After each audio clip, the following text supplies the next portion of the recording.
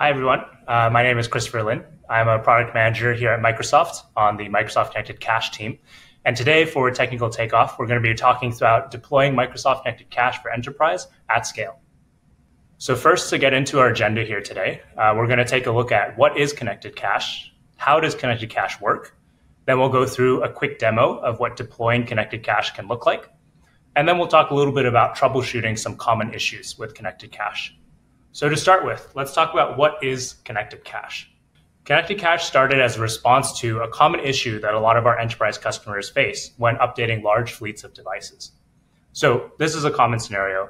You're an enterprise customer, you have lots of enterprise managed devices at a company site. They're all connected to the same network, and then Patch Tuesday rolls around, and there's a big update that needs to go down to all of your enterprise managed devices. All your devices start downloading the update at the same time, which spikes your network bandwidth usage and maybe even crashes it.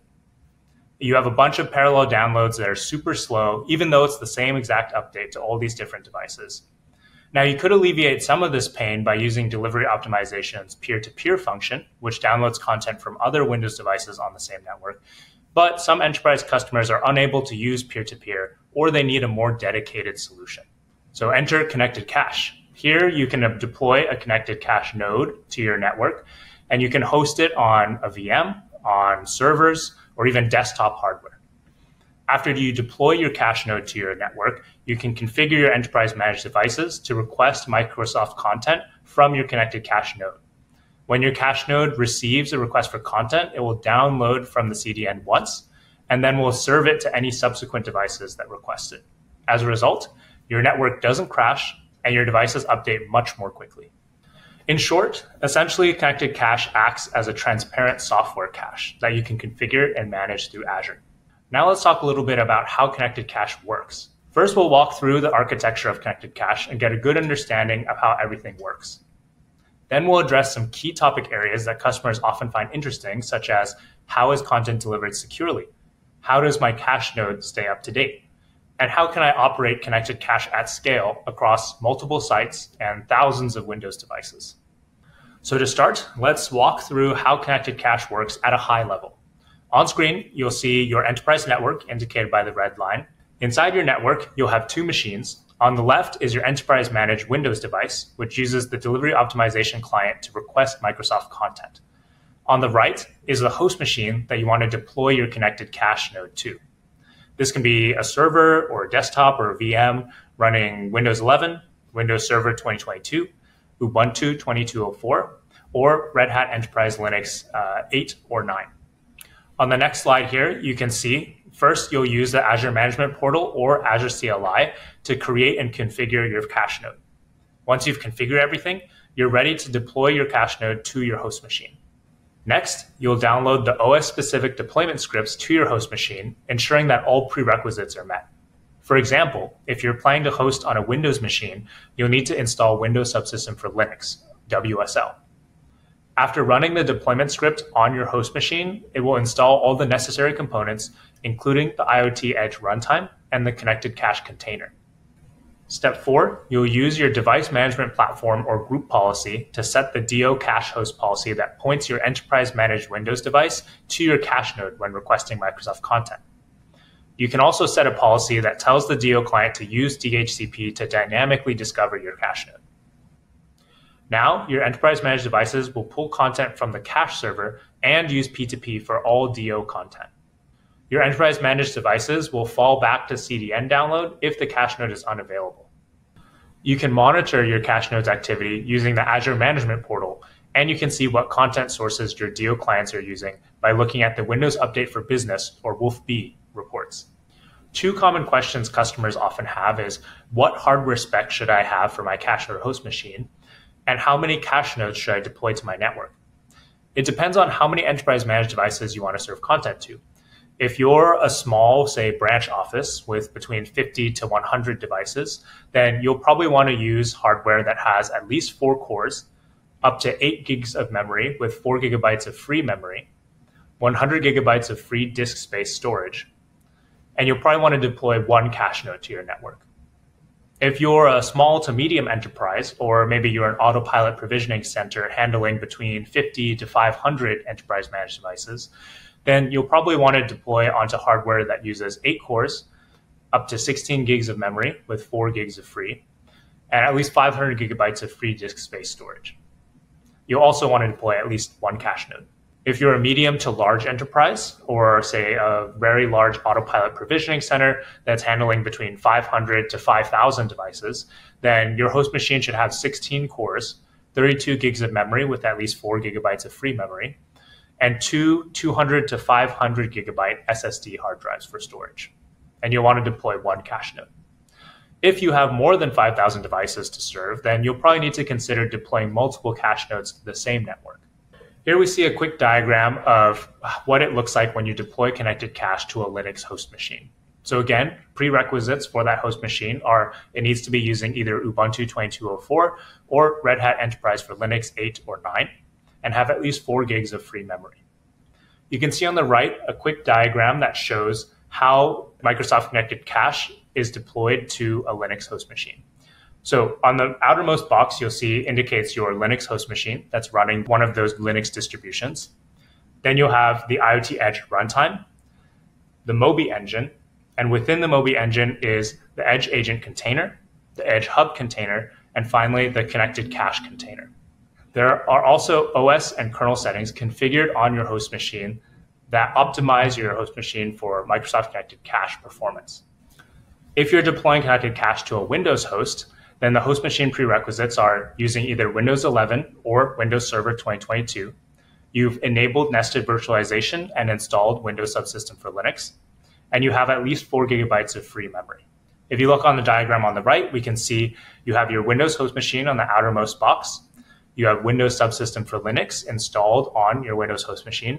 And then using the deployment scripts, a custom Linux image, Ubuntu 22.04, will be deployed to your host machine. Alongside it will be the IoT Edge runtime, the Moby engine, Edge agent container, Edge hub container, and the connected cache container. There are also custom OS and kernel settings that will be configured on the custom Ubuntu image that optimize your host machine for connected cache performance. Moving on to a frequently asked question from customers, how does connected cache securely deliver content? So, like we said before, connected cache nodes act as transparent caches. Any device can connect to a cache node to request Microsoft content. However, the connected cache only downloads Microsoft content from provisioned Microsoft and CDN endpoints. And regardless of the download source, the DO client on each enterprise managed Windows device verifies downloaded content using its metadata hash and verifies its content hash and signature before installing the content onto the device. You can see that today we use HTTP to communicate between the CDN and the Microsoft Connected Cache node, as well as between the Connected Cache node and the enterprise managed Windows device. We do have work planned to support HTTPS communication between the CDN, cache node, and DO client. Another common question we get from customers is, how is connected cache software kept up to date? Microsoft silently deploys connected cache updates to your cache nodes based on the update ring setting that you configure for each cache node through the Azure Management Portal or CLI. If you choose to configure your cache node as the fast ring, then it will update soon after the update is released by Microsoft. If you choose to configure your cache node to be part of the slow ring, then your cache node will update within 5 weeks of update release. If the cache node can't complete update within 6 hours of starting, you'll see an error message surfaced on the Azure Management Portal. A common question we get from customers is, how can connected cache be operated at scale? Say, if I have multiple sites, or if I have thousands of devices that all need to be served by a connected cache node. Here, we're proud to support Azure CLI, or command line interface, for connected cache. Azure CLI is flexible, scalable, and automation ready. You simply need to install the Connected Cache Azure CLI extension, and you'll be able to create, configure, deploy, and delete multiple cache nodes at once. Now we'll move on to a demonstration that shows what end-to-end deployment could look like at scale.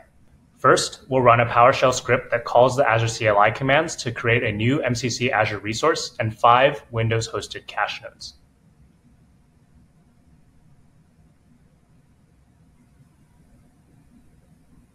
Next, The deployment script calls the Azure CLI command to configure each cache node. We set the drive configuration and provide the proxy hostname and port number.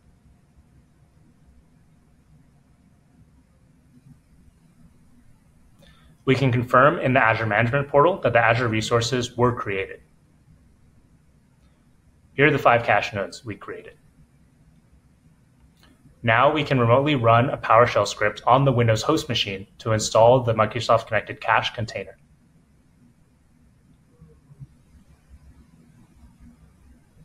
Success. We can confirm on the Azure Management Portal that the Connected Cache node is now reporting healthy. We can also see that the Connected Cache node is successfully egressing data.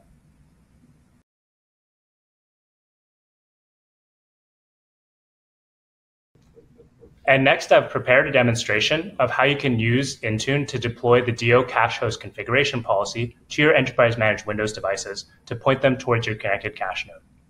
Here we're demonstrating how to deploy the DO cache host policy to your enterprise managed Windows devices to point them towards your Connected Cache node.